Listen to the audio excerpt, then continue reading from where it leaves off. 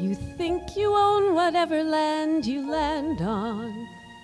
The earth is just a dead thing you can claim.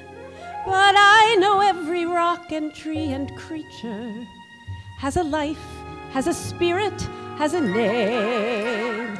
You think the only people who are people are the people who look and think like you. But if you walk the footsteps of a stranger, you'll learn things you never knew, you never knew. Have you ever heard the wolf cry to the blue corn moon, or asked the grinning bobcat why he grinned? Can you sing with all the voices of the mountain? Can you paint with all the colors